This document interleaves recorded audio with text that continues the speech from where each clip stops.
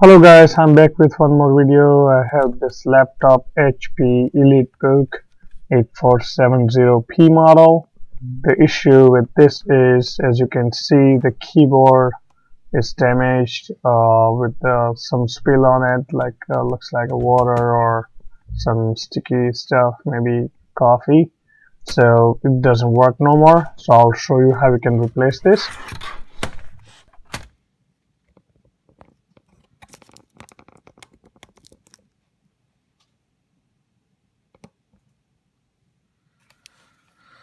Okay, first we'll do is remove the battery from back.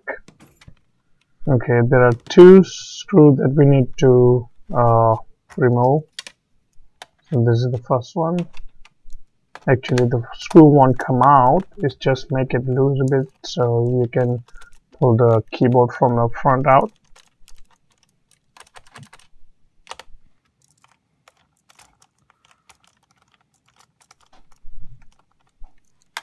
So as you can see, there is a sign here for the keyboard. If you want to remove a keyboard, these are the two screws.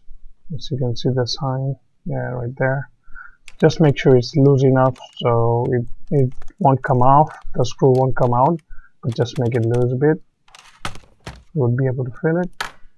Now we'll open the back cover of this laptop. Let's do that. There we go. Okay, now next we have to remove three screws from here.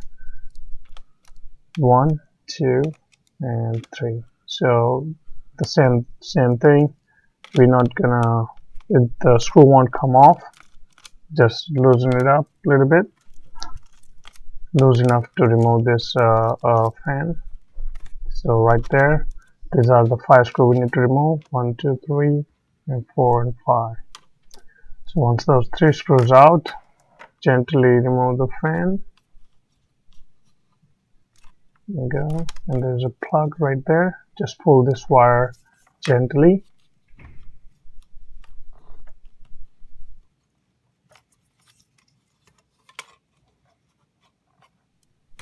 Alright, there we go.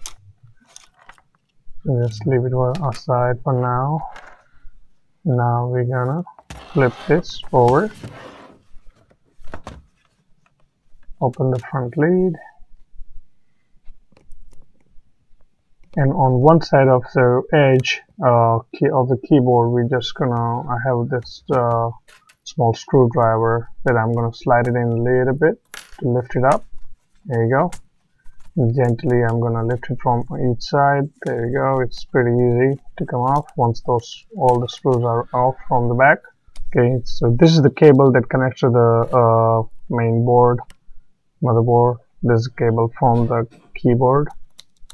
So you can lift this tab up and remove it gently. There we go. There's another one, small one right there. Lift it up and pull it out. There you go.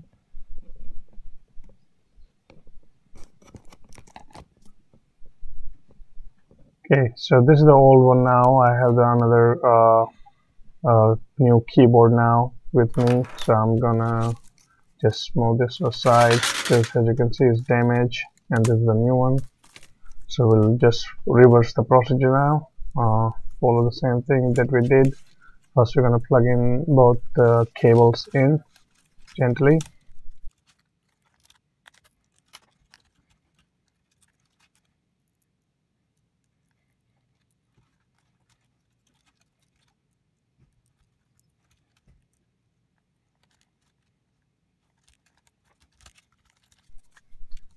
Alright, that's all set.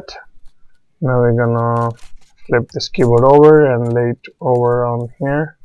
Make sure from each corner, gently push from each corner slowly so it stays in. Then close the lid, flip it over, and just put the screw back in, plug in the fan, and you're good to go.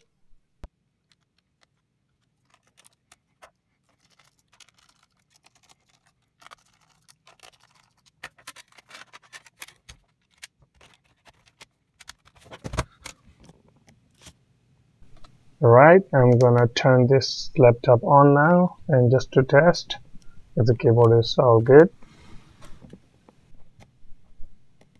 There we go. Alright, yep, it works. So this is how you fix it. This is how you replace the keyboard if it is not responding properly or it's damaged somehow. So this is the easiest way you can replace it.